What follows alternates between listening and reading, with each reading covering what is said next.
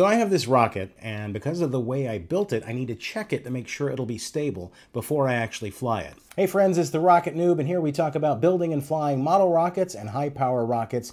And in this video, I'm going to show you a fun test you can do should you ever be unsure about one of your rocket's stability.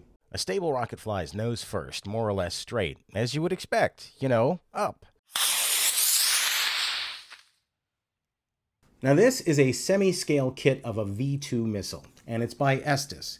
Now normally if you have a kit and you're building it, as long as you follow the instructions, you don't need to worry about whether the rocket will be stable. They're designed to be stable. It does mean, of course, that if they give you some clay and they tell you you have to put it into the tip of the nose cone, you really need to do that. Or if you have a model like this plastic Saturn V and they give you a clear plastic fin unit to screw onto the back, you do need to do that. Now this Saturn V has fins, but they're too small to stabilize the rocket. So I couldn't actually find the clear plastic fins for this rocket before shooting this video.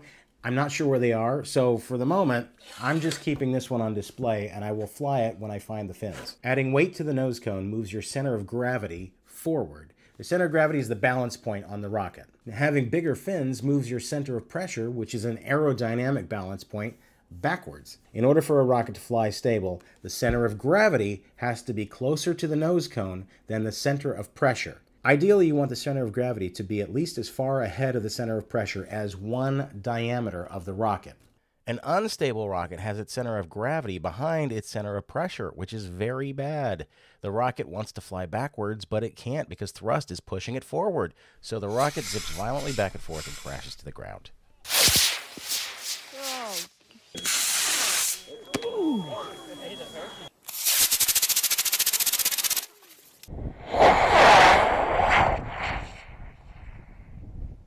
Now, as I said, if you follow the instructions, you really don't have to worry about the stability of a model rocket because Estes has designed the rocket to be stable for you. You don't have to worry about it unless you significantly modify the rocket. Let me show you an example. This is one of my favorite rockets. It's an Estes Cosmic Explorer. They don't make them anymore. And the original kit was meant to fly on B and C rocket motors, which are about that big. It's a great flyer, but I actually wanted to take this rocket a lot higher. So I put in a larger motor tube so that it could fly on E motors, which are much bigger and much heavier than the B and C motors. What this does is move the center of gravity backwards, and I had to make sure that the center of pressure was still behind the new center of gravity. With a simple rocket like this Cosmic Explorer, this is super easy to check. You can use free open source model rocket design software called OpenRocket. Link in the description. This red dot right here is the center of pressure, and this blue dot is the center of gravity. See? Stable. Because the fins are so big, I didn't even need to add any nose weight to this rocket. It flies beautifully. It just goes and goes. The V-2 did not only rely on its fins for stability, it also had an active stabilization system called jet vanes.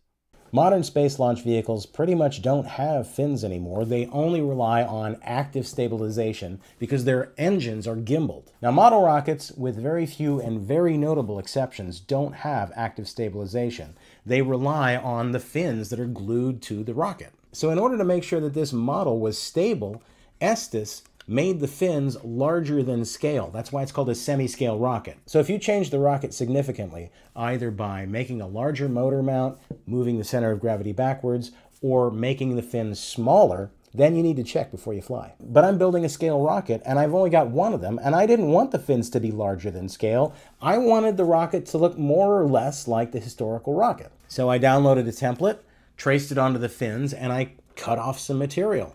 I cut about that much off of the tip edge of each of these fins. So I removed a lot of fin area. What this did was move the center of pressure forward. And frankly, I don't know where the center of pressure is on this now.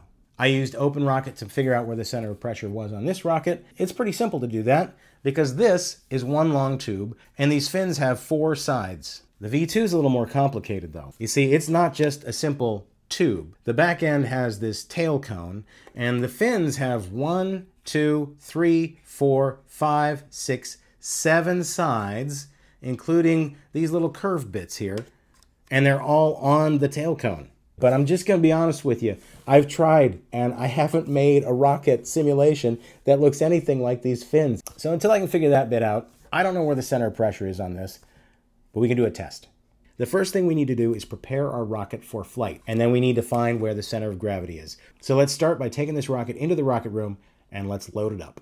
All right, let's set this rocket up to fly. So we're going to use the heaviest motor we're most likely to fly in this thing, which in this case is going to be a black powder E12 Estes engine, because we want to make sure that when we set this up, the center of gravity is as far back as it is likely to be when we fly it, because that's what we're checking. Is the center of gravity too far back for the rocket to be stable based on where its center of pressure is? Okay, so we're going to put the motor in.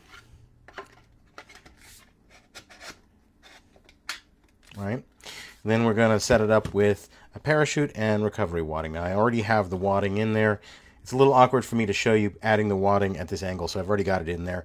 I used a combination of a tissue paper wadding, which is treated for fire retardancy, and this stuff, which is great.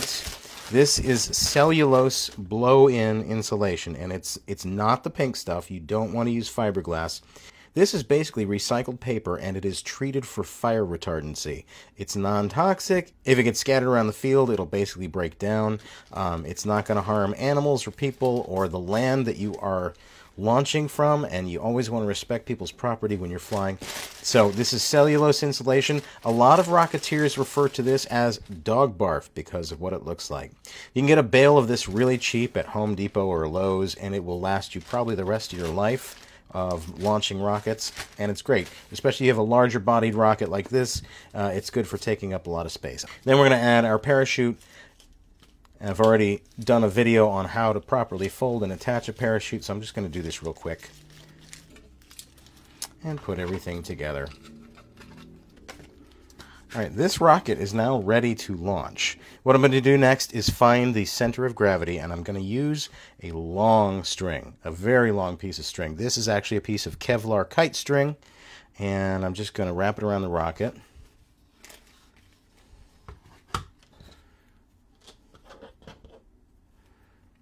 And pass the other end through.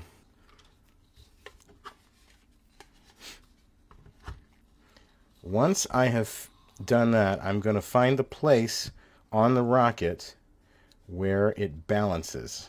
I'm going to find the center of gravity here. That's perfect. All right, next what I have to do is I'm going to tape this in place with a piece of masking tape.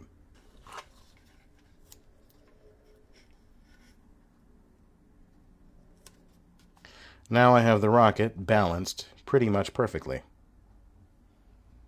And here you can see the rocket is nicely balanced on the center of gravity. So now we're going to take it outside.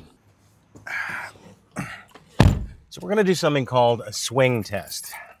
We're going to take the rocket to an open space, hold one end of the string, and swing the rocket around in a big circle. Basically, we're trying to get it to fly straight or nose first. Now, if we can do that and it flies straight, then we know it'll be stable and we can take it out and launch it.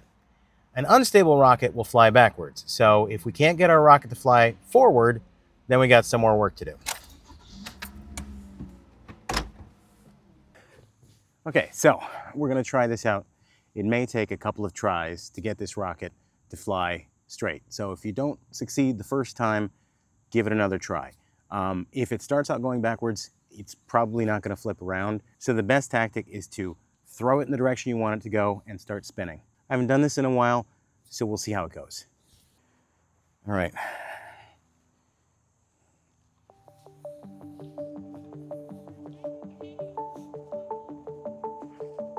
I want to give it as much slack as I can. Looks like it's going nose first.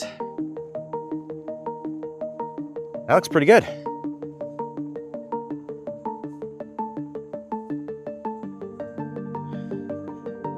All right, I'm going to slow it down.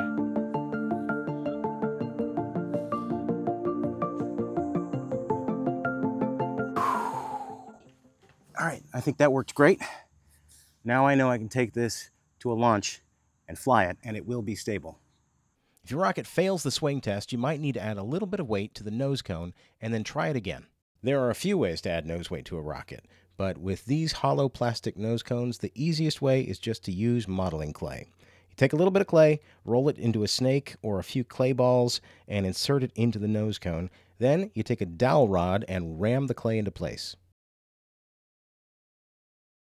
All right, so I've added my nose weight. I've done my swing test.